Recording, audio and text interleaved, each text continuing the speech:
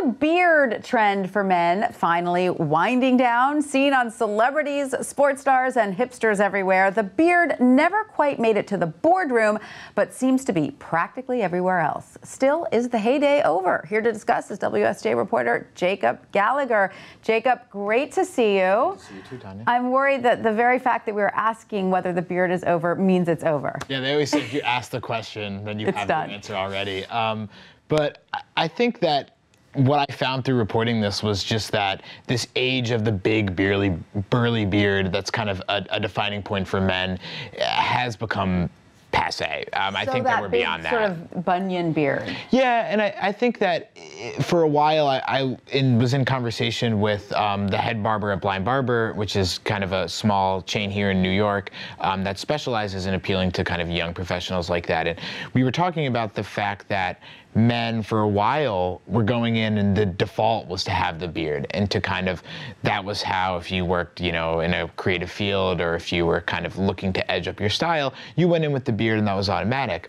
Now what we're seeing is that that's not necessarily the route that all guys are taking with that. So there's a lot more going on with men wearing stubble, men maybe having a mustache, men leaving a few days growth, or men just going clean shaven. Right, so the facial hair is not going away entirely. No. I just have to point out though, Jacob, that you did shave your beard. Yes. Was that a result of researching this story, or did that inspire you to write the story? So for the story, I've had a beard for somewhere between 6 and 8 years. I couldn't pinpoint exactly when I started having it, and I had it continuously. And for the story, I did decide to shave off my beard just to see what it was like to kind of put myself in that mindset. I've been interviewing a few guys that had done it, and quite frankly, after 2 days, I was begging for my beard to come back. How do you feel now? I don't like it.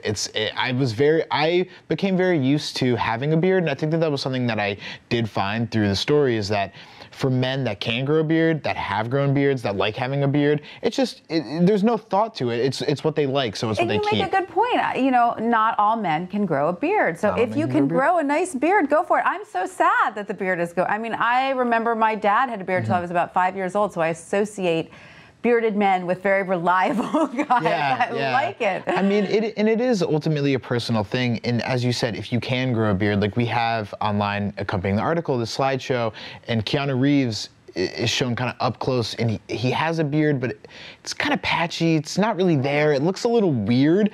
And so I think that it's a matter of, if you have it and it's full and you feel confident with it, then go ahead and keep it. Why do you think it never quite made it to Wall Street and to the law firm, though? Now, see, that's a very interesting question, and that I think could have been another article in and of itself. That's a matter of, you know, I think our norms really still need to change in order for that to happen.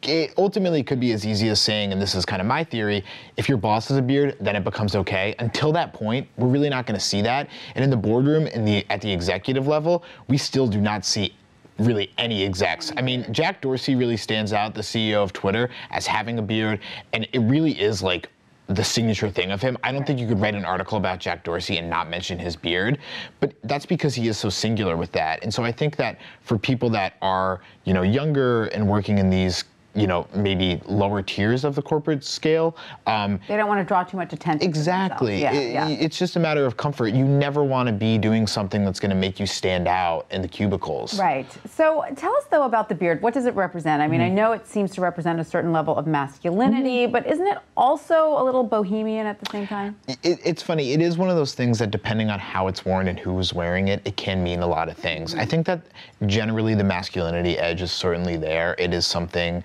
that traditionally has been associated with, you know, macho men, he-men, you know, even thinking about like Magnum PI, like he had that mustache and it was kind of very manly in that way. But it is also something that does speak to kind of this counterculture thing. And there is something that is tethered to individuality with it overall. Now, unfortunately, that individuality has kind of become co-opted and is now ubiquitous, right. But it is a way for men to kind of stand out a little bit and kind of add something unique to their look. But you're right, it is something that is traditionally done by more bohemian, you know, Right. people, I would say, people that don't work. Nowadays, we once had a bearded president, you know, it definitely was there. Well, I say long live the beard. I hope too. it doesn't go away. Me too. I'm so glad. I hope mine comes back soon. So yeah, that's what I'm looking forward to. Yeah. We'll have you back on to see how it's going. Exactly. Jacob, thank you so much for that.